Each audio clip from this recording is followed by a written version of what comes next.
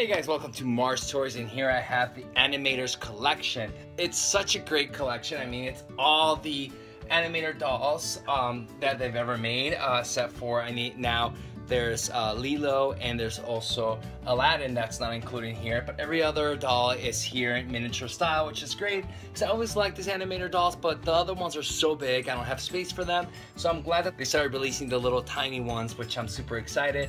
I had gotten the ones with the sets and the really cool cases and all the accessories, but of course I was missing a few of them, like Sleeping Beauty and Pocahontas, Mulan, Tiana, so that's why I decided to get this, just so I could get all the different little ones that haven't been released separately. Hopefully they will release them separately, just because I do love what they come with separately, so I love all the little accessories.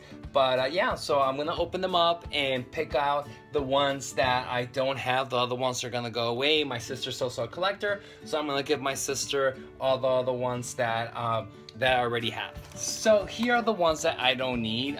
It's Cinderella, Belle, Jasmine, Ariel, Anna, Elsa, Rapunzel, Snow White, and Tinkerbell. I already have these on the sets with all the little accessories and stuff like that, so I'm gonna give this away to my sister. And the ones that I needed, Kristoff, so he is super cute. He was the first boy that they did, so I really like the way they did him. Very simple. You could actually take his shoes off, and these little figures have articulation on the knees, and that's about it. You can move their hands up and down, but like I said, they're just like the Animators, just miniature style. I believe it's the same sculpt and everything, but they're super cute. I also have Mulan, and I knew like Mulan and Pocahontas and Tiana probably were not gonna be released anytime soon, so that's why I got this particular set. So she comes with two little braids on the side. She's super cute.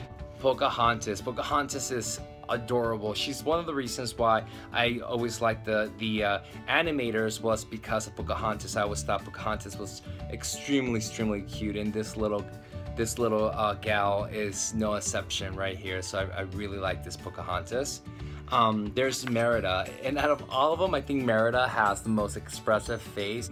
But she is extremely expressive, and her hair is everywhere. It's super hard, but look at all the box here in the back. They make sure that they look perfect facing forward, but the back is always really bad. I have no idea what I'm gonna do with the hair, just because obviously if I brush this out, it's gonna be all over, and I do kind of like the curls, but maybe I could just unglue them a little bit and do something with it. But she's extremely cute. Her face is just adorable as well.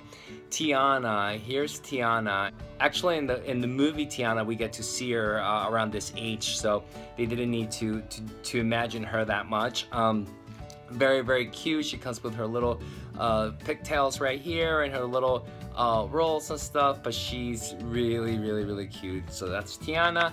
And finally, another one that I needed was Sleeping Beauty, or Aurora. She is Briar Rose, whatever you want to call her.